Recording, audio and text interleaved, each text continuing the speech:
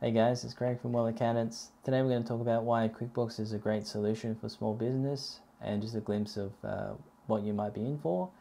So let's get started. Look at the plans they have available. So you got Simple Start, Essentials, and Plus. Typically the Simple Start plan is what we recommend for new small business. And in fact, you may not need to change for some time. A lot of the features in bold, not really helpful. As the Simple Start actually has all the features you need. So we'll just quickly go through a few features and I'll show you in a demo file what that looks like. So tracking income and expenses, so we need that to work out how much money we made. So we can tell the ATO if we made money or not and if we need to pay tax. We need to be able to send invoices so we can get paid. So that's we'll look at that. We need to be able to store our receipts just in case we get audited. ATO want to know or prove that we did pay for those items and what they are.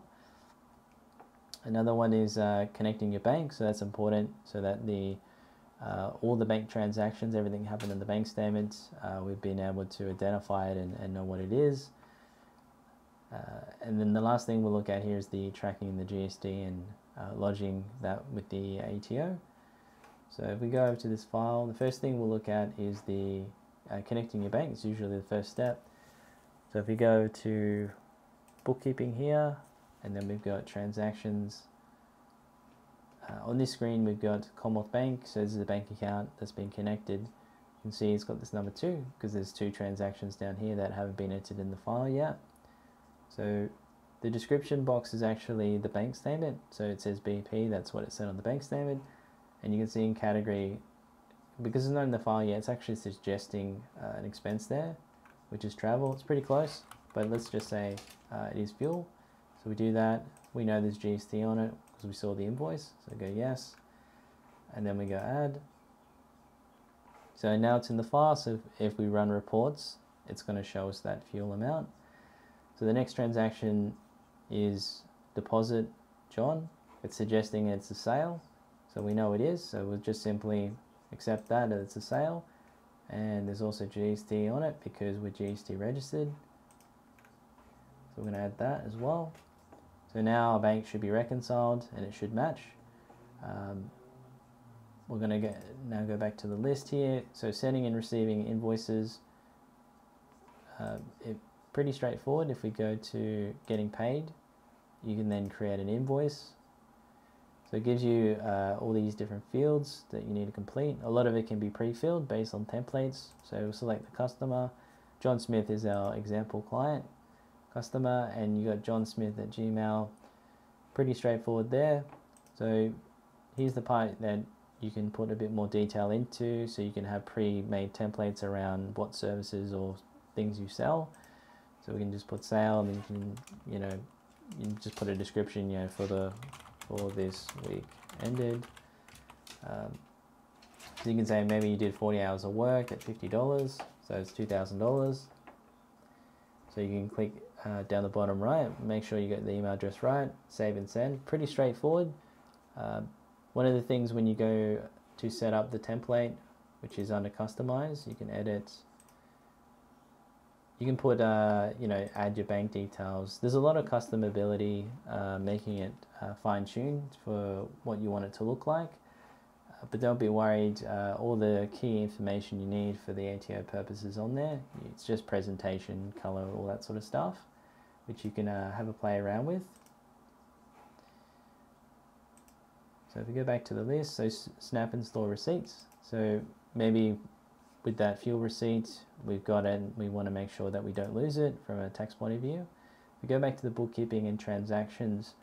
In the receipts, there's 2 options here to upload your receipts, so you can just manually add them, drag them on this computer, or you can set up a email address here, so you can just make up, whatever email address you want. And then that way it's easy that you can just forward your emails, your receipts to this email address. That way they will appear in this list here, which you then can, when you allocate the transactions on this screen, be able to match them. tracking your GST and lodging your invoice, your GST. So if you go to GST, so in this screen it doesn't give me the option because I'm on an accountant file to show the connection to the ATO. However, it already is giving us a snapshot of how much we collected in this this quarter here, the January to March quarter. So we owe $23. We've collected 27 and we've paid 4. If we were to say pay this, we would just simply go through the process selecting the period, and it will give us an option once that's submitted to be lodged with the ATO. The last thing we want to quickly look at is the tracking income and expenses is pretty much the same as the insights and reports. So once you've completed the bookkeeping process here by adding all your transactions from the bank statement here, then we can look at reports and say, did we make money, how much? So we'll go for an example, go to this reports here, business overview reports, and then you've got here profit and loss. This is a very popular one. I'm going to change the date range to this financial year. So there was 2 transactions, so we can see the date range is updated. Click run report. So we've got sales of $272.73. You might be asking, wasn't it $300? Well, $300 was actually including GST. So you remember that when we selected sales, we said it was including GST, so it's made that adjustment for us. So after deducting our fuel, which has happened the same here, there was $4 of GST there, which means we've got a profit of, or net earnings of $227.28. So this would be included in our tax return when we get to the end of the year. So if you've found this video helpful, give us a like, or if you've got any questions, feel free to reach out. Otherwise, thanks for watching, and we'll see you at the next one.